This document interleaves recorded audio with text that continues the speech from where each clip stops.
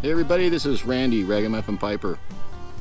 And I was thinking about the other day when we were sitting around the old gray girl here and some of the stories she could tell. And I thought, well, maybe we should start making some of our own. My family and I, my dad especially, we used to go on a lot of trail rides in this old thing, and she's got a lot of memories in her for me. And I thought, well, maybe we'll make some new ones. So we're gonna take some time every now and then and go on some adventures, and we'll start us a new playlist called Adventures of the Gray Lady.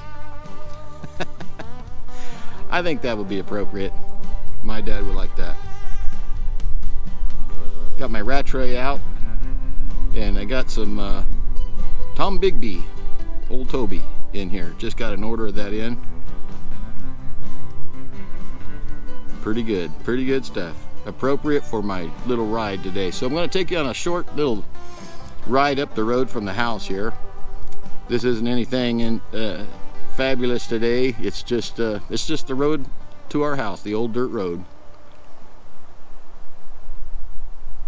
I hope you enjoy it, and just sit back and grab a cup of coffee and your pipe and well, take in the scenery.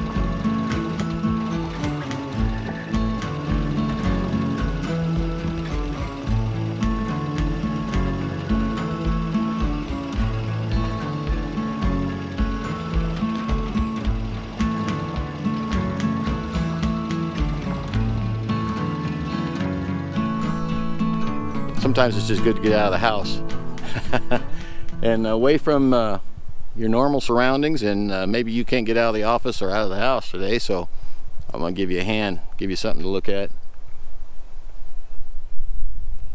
I always liked that when I was still working, kind of watching something that would bring me some relaxing thoughts and a few minutes away. I hope it does the same for you.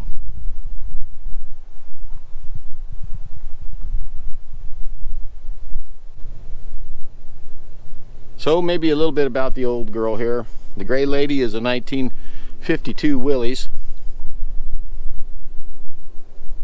She's a Korean War veteran, came back from there. Don't know what she did, how she served, but I'm the second owner since the gentleman that was in the service bought her and drove her home. I've had her for, well, I don't know, almost 30 years. Drove her back and forth to work that whole time.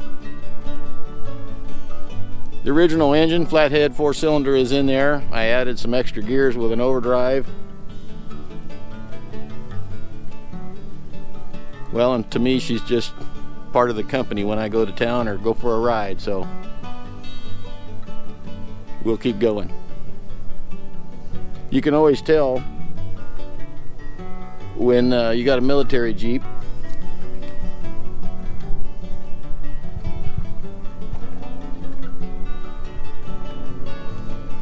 When you've got a gas cap big enough to stick your arm down in and check the fuel.